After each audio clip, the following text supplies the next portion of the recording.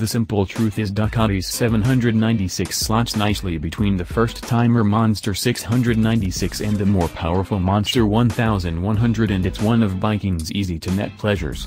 It's not under or overpowered, not expensive to buy second-hand or maintain, easy to ride and a looker to boot. Plus it carries one of the most recognizable brand names ever on its fuel tank, Ducati.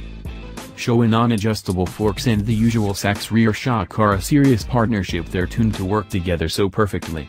Okay, so fast riding over bumps produces uppercut punches to the buttocks, but the first ride was on Italian roads that are far worse than the UK's.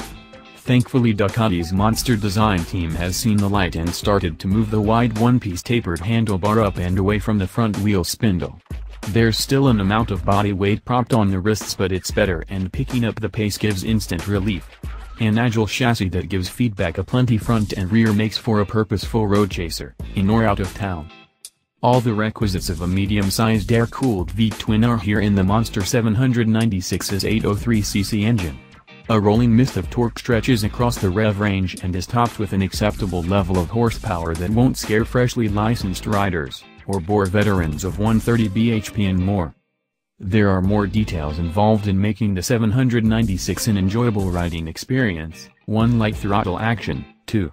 Boombastic reverb from the airbox on the overrun, 3. Quality throttle response, and 4. It handles.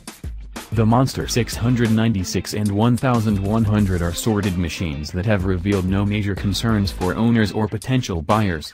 This way of thinking surely applies to the 796.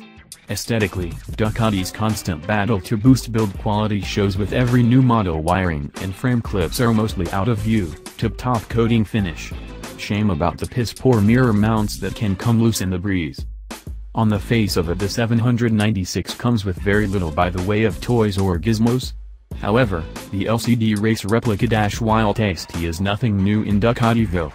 Like the sporting 1198 bikes, the Monster carries a facility to record and download to computer throttle position, revs, gear selected etc. via an accessory device.